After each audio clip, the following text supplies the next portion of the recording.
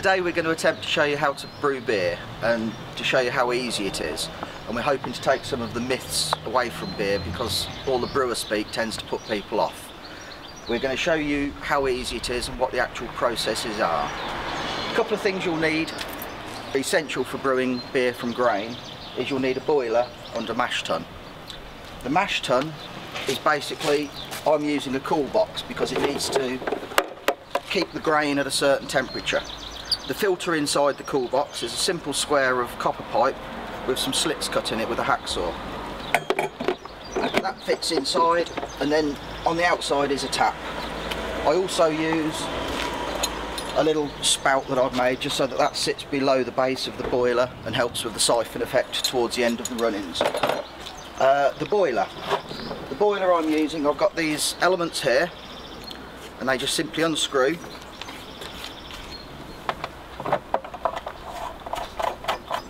and pop in, and that's your element done. The hop strainer I'm using, I've got a simple bit of flexible pipe where I've squashed the end down with a hammer, and I've drilled a series of holes on the bottom and the two sides. Got a little 90-degree bend. You'll notice nothing's fixed, and that fits onto the back of the tap and sits in the gully of the boiler like so. Again, we have another spout which sits on the front, exits below the base of the boiler, and that helps with the siphon effect towards the end of the run-ins. Now when this is all in position,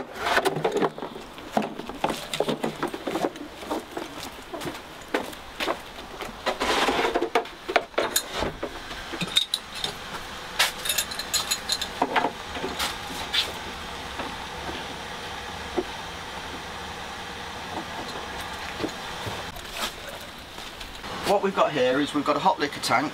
Now this is just basically here, it's got two elements inside it. It's got a simmer stat on one of the elements, and this is just simply here to bring the volume of water up to the temperature required for the whole process. It's a bit of a luxury, but it does make, when you start brewing to volumes, it makes things a lot easier. All mine is a plastic bucket, two elements and a tap on the front. I'm also incorporated a little tiny 12-volt pump.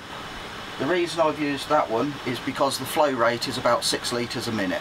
So when we come to sparging later on, it helps with the sparging process if you're nice and slow and deliberate. But we'll come to that later on. This is my basic setup. I've got my mash tun sat above the boiler, which in turn is sat at the right height above where my fermenter would go for collecting the water at the end of the process. Because I'm going to attempt to brew a 30-litre batch today. What with the pumps and the sparge arms and everything, my dead space, etc., I'm going to need about 55 litres for the whole process. So I filled up 55 litres in the boiler, or the hot liquor tank. It's up to temperature. Take a final reading with the thermometer. I want to be aiming somewhere around 80 degrees, 82 degrees. Right, we've heated the temperature of the water up to about 82 degrees. Everybody's setup will be different, but the optimum temperature for mashing your grains is 66. Now I know I'm going to lose a few degrees pumping the water from the hot liquor tank into the mash tun. I'm going to lose a few degrees just as the temperature settles out and it heats up the walls and the copper in the mash tun and everything. And I know that to get 66 degrees with the temperature of the grains, I'm going to lose a few more degrees. All of this comes with practice, and it will probably take 3 or 4 brews for you to actually truly know your own setup. So now I'm just going to transfer the water across, tap on, and I'm simply transferring the water across via the little 12-volt pump. So if you want to go and have a look in there.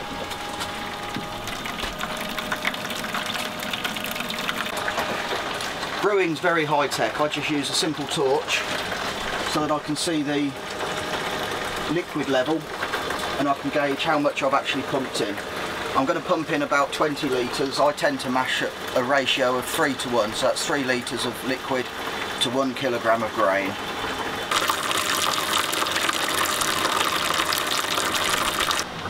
We've transferred the water across. We know it's nice and hot. I'll just move that out of the way. We'll take a quick temperature reading of the liquor that's inside the mash tun. So it was 82 in the hot liquor tank. It's now settling out somewhere around 86 or 87 degrees. 86.5 degrees. Yeah. So if we put the lid on the mash tun, and we'll just leave it for about 10 minutes while the temperature settles down. What it's doing is it's heating up all the copper pipe work that's inside there, it's heating up the side walls, and it's also settling out at a temperature. Now I need to mash in or stir the grains in at about 74 to 75 degrees because I will lose probably 8 or 9 degrees in the process due to the temperature of the grains, due to the volume of the grains I'm putting in. So I'm just going to take a quick temperature reading. I want to be aiming for about 74 to 75 degrees. Right, that's settled out at bang on 75 degrees. So now we're going to dough in the grains. It's brewers speak for stirring in the grains and making a nice thick porridge.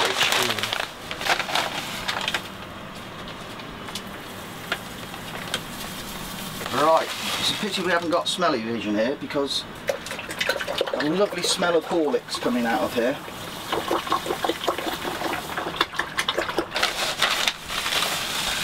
A nice deliberate slow mash to make sure that you don't end up with any dry clumps in there.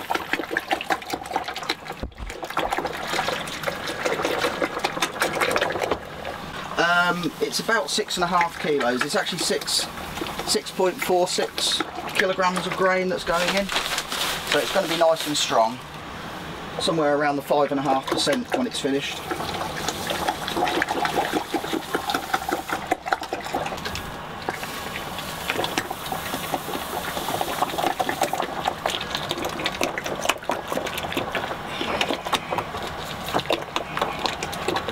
Right, we've just finished doughing in. Slow old job, bit of an arm ache now. I just sink of 30 litres of lovely beer at the end of it. Quick temperature reading. Remember 66 degrees is the optimum. I actually prefer mashing at about 67 degrees because at the end of the day I like a slightly drier beer. So if you mash at 67 you'll get a slightly drier beer due to more fermentable sugar. If you smash slightly under 66 you'll get a slightly sweeter beer due to less fermentable sugar. Right, the thermometer has settled out at 67.75 degrees Celsius. So I'm happy with that. Let's put the lid on.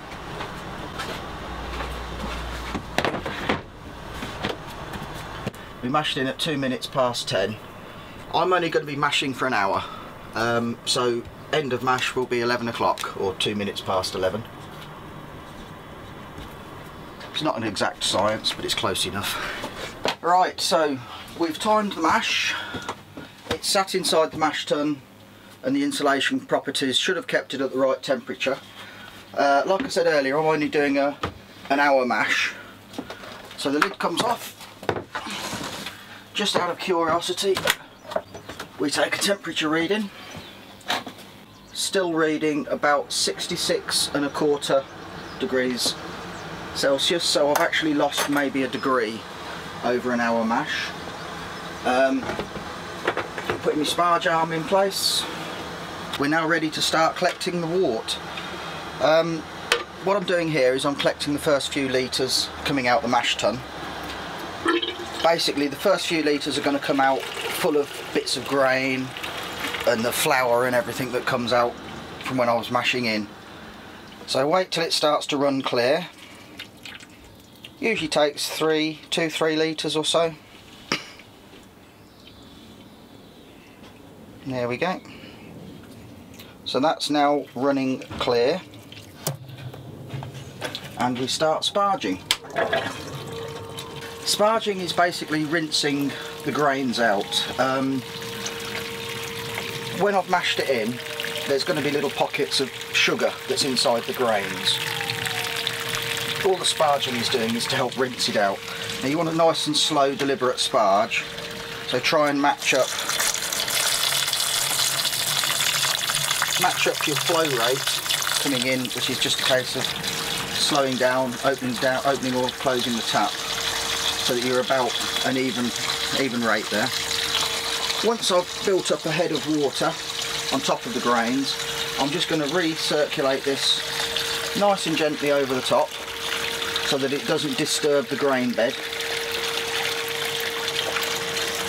Nice and gently.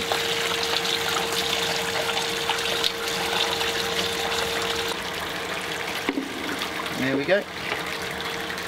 So that's been returned to the grain.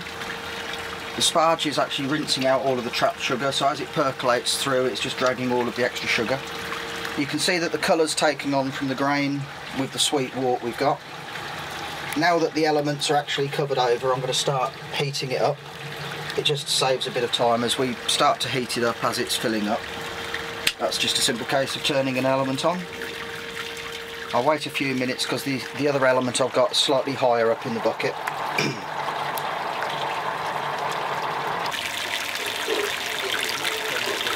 The sparging is finished, I've used all the water, that's all pumped through. The grain bed is drying out and just the last few dregs are being siphoned out from the tap. That'll just keep going now till it's dry. I've taken into account all of the volumes with how much I need to boil, how much I'm going to lose for evaporation, how much the grains are going to absorb, and I've pretty much got my volume right as the total liquor, so that at the end of the process I've collected about 40 litres. I'm aiming for 30 litres. It's going to have quite a vigorous boil, plus also I'm using a fair old few hops in there. Take into account the trub, and the whole process is going to lose probably 10 litres for this next hour and a half when it's boiling, and we should end up with 30 litres of a lovely liquid gold beer. We're just starting to actually come up to the boil now. If you have a look in there, you'll see that the boiling water is just starting to come across. We'll just let that foam dissipate. That's the hop break forming. That's a lot of the proteins and a lot of the nasty stuff coming out as it's starting to boil. There's nothing wrong with putting the hops in now, but I tend to like a nice clear surface to it, so that won't be many minutes before that's ready to go. Give it a bit of a stir and fold it around. This recipe is the Exmoor Gold, and it calls for Challenger and Fuggles for the full 90-minute boil. There's about 19 grams of Fuggles, I think, and about 28 grams of Challenger in there. So there's two hop varieties in there. When you get yourself to a rolling boil, you just literally chuck them in, give them a bit of a stir, make a note of the time, 11:44.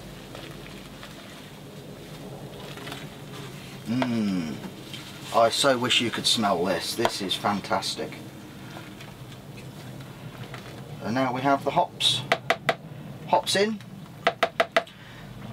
The bitterness from the hops, or the alpha acids, will only go into solution for a prolonged boiling time, usually about 60 minutes or so, but I'm boiling the recipe calls for a 90-minute boil.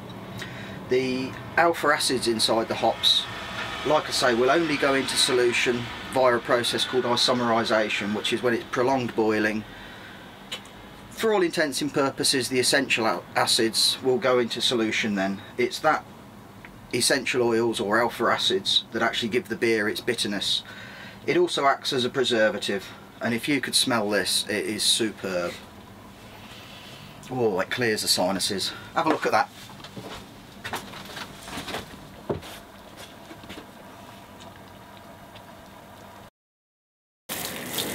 Like I said earlier, get your cleaning up done as soon as you can. It makes things so much easier if you clean as you go. Time to lean, time to clean. Remember that.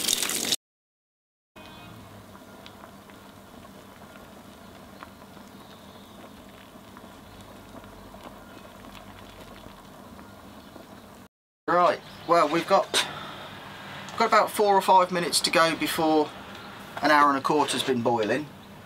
We're now getting to the point where we're ready to start the next stage. So first off, I'm connecting up my immersion chiller, which is basically a bit of copper pipe. A 10mm copper pipe, what they call micro bore, which is easy to roll around.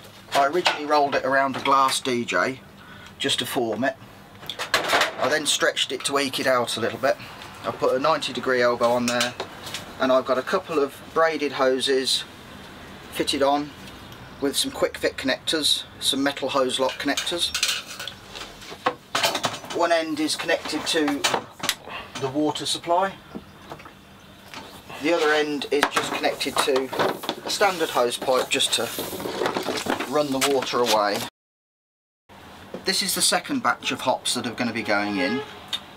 The first batch of hops that went in get isomerized, and then they add the bitterness to the beer. They also act as a preservative. They're boiled for the full 90 minutes. This last batch of hops, I've got 2 varieties in here. I've got Goldings and Fuggles. I'm following the recipes in there. I've also got my copper finings, which is in the form of a Protafloc tablet. These go in, these will give the beer its aroma and its flavour, well, mainly its flavour. The Protafloc tablet goes in to help copper finings to help coagulate all the proteins and everything, and help them fall out as the beer's being cooled. We're about ready for them to go in, so when the timing's right, yep, there we go. So they just literally go in, give them a quick stir,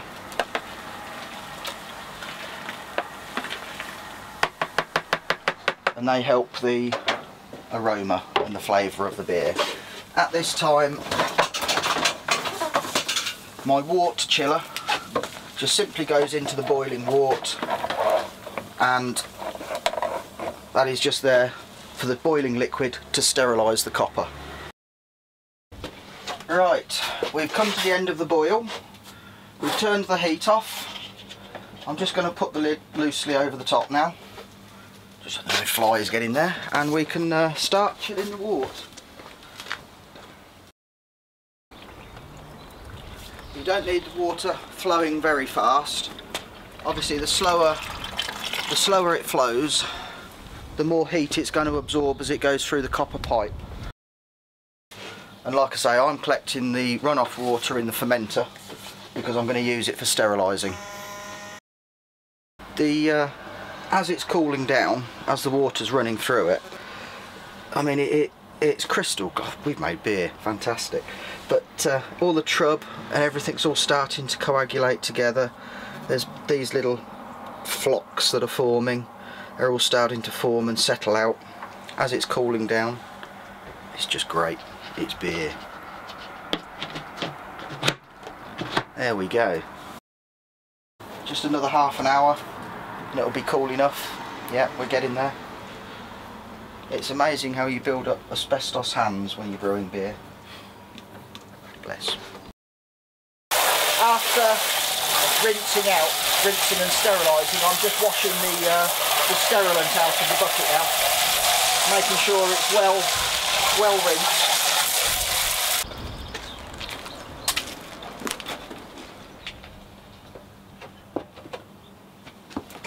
Right, we're ready to rock and roll.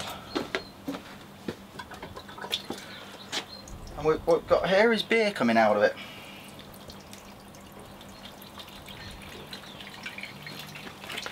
Have a look inside there. There's a bit of trub comes out of it to start with, which is all some bits of hop debris and stuff coming out of the filter and that. And then it starts to run clear. All that debris tends to get settled out when it's fermenting anyway.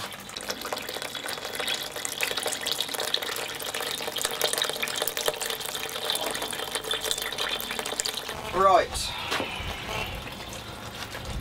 I've now got a sample of the beer and we're going to moment of truth it.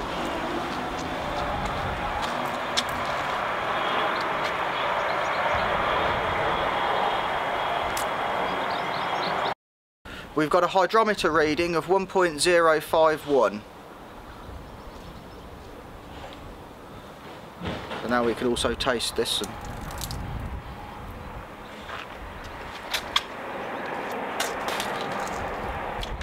Quite bitter, quite sweet.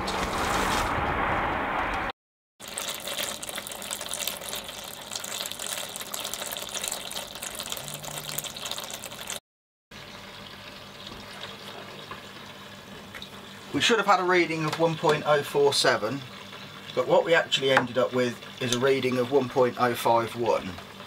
So when we convert that into layman's terms, instead of having a beer at 4.7%, we're going to have a beer near a 5%, 5.1, that sort of strength. It's a bit of a bonus.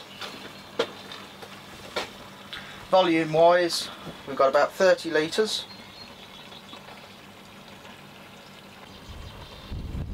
We made beer.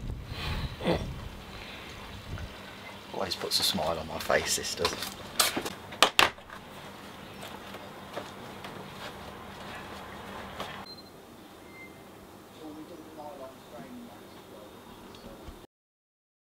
Right, well, today we've made some beer.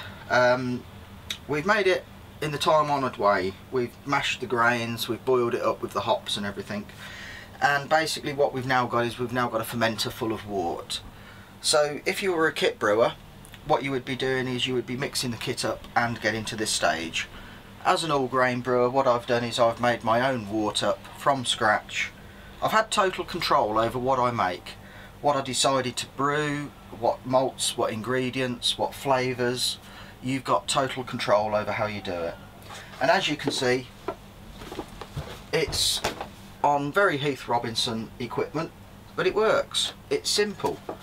So if you ever want have a go, ever want any ingredients, copper kettle, give us a ring. You'll be making your own beer in no time. Right, I'm going to take this home and get it fermented. Cheers, folks.